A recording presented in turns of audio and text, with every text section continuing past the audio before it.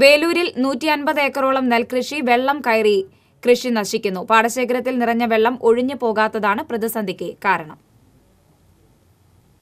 വേലൂർ വെള്ളാറ്റഞ്ഞൂർ പടിഞ്ഞാറ്റുമുറി പാടശേഖരത്തിലെ നെൽകൃഷിയാണ് വെള്ളക്കെട്ട് മൂലം നശിക്കുന്നത്. 15 ദിവസങ്ങൾക്ക് മുൻപ് നട്ട ഞാറുകൾ വെള്ളം മൂടിക്കിടക്കുന്ന അവസ്ഥയിലാണ്. തണ്ടിലം പുലയന്നൂർ റോഡ് വീതി കൂട്ടുന്ന പ്രവർത്തനത്തിന്റെ ഭാഗമായി കലുങ്ക് പാലത്തിന്റെ ഉൾവശം കോൺക്രീറ്റ് ചെയ്ത് ഉയർത്തിയതും പാടശേഖരത്തിൽ നിന്നും വെള്ളം ഒഴുകിപ്പോകാൻ നിർമ്മിച്ച 3 ഓവുചാലുകൾ നികത്തിയതുമാണ് രൂക്ഷമായ വെള്ളക്കെട്ടിനിടയാക്കിയത്. വെള്ളം പോകാനായിട്ട് 3 ഓവുചാലുകളുണ്ട്.